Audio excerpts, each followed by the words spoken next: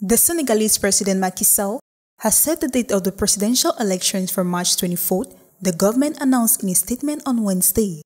The postponement of the election, which sparked a wave of sometimes violent demonstrations across the country, was originally scheduled for February 24th.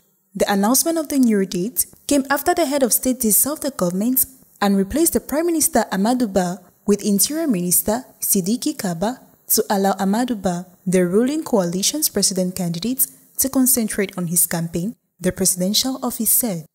The day had already been marked by the Constitutional Council voting the National Dialogue Commission's proposal to hold the presidential election on June 2nd.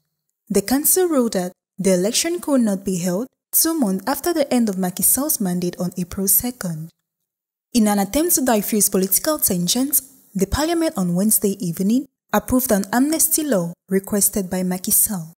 Human rights organizations fear that passing the law will prevent those suspected of carrying out the deadly crackdown from being prosecuted between 2021 and 2024.